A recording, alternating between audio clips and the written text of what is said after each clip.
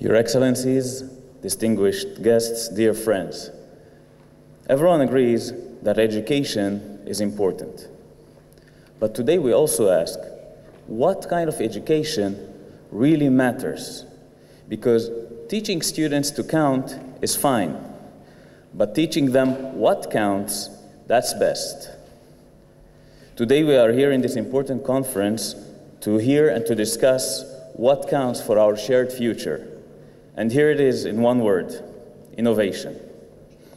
30 years ago, my parents taught me that in order to succeed, I have to be smart.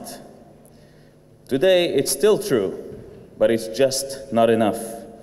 It's not enough to have smart people. We need those smart people to build smart homes, smart cities, smart countries, and a smart world. Because we live today in an era of a revolution.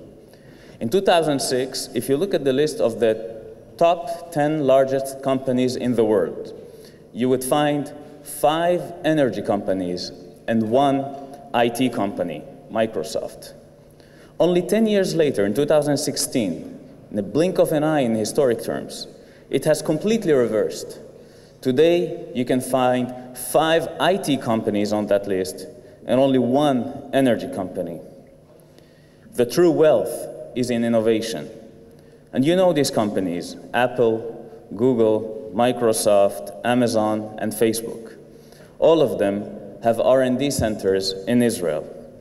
And it happens for a reason.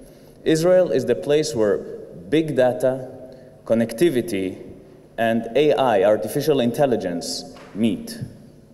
These 3 factors are the reason that old industries are fading away and new industries are emerging. Here's an example of this revolution in an area in which today we are cooperating and increasing our cooperation with Azerbaijan: agriculture. Israel always did agriculture, and we did it well. But today, the revolution has brought us to do something called precision agriculture. Imagine a drone flying in the sky, and on the field you have sensors, and next to those sensors you have drip irrigation technology, and alongside that, drip fertilization technology. The sensors detect the heat and the humidity and the information from the field, send it to the drone, who then transmit that information to the big data center he's connected to.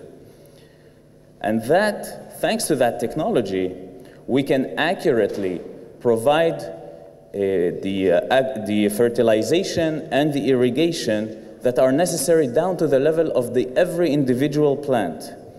That is precision agriculture, and that's Israel.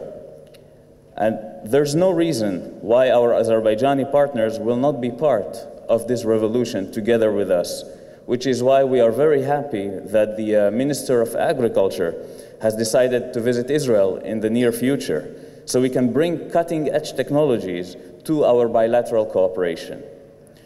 What can be done in the field of agriculture can also be done in the fields of, generally in technology, but in health, renewable energy, smart cities, communication, science, education, and so much more. Azerbaijan took a very important step towards becoming a leading partner for Israel when it has opened the Trade Representative Office in Israel just a few months ago.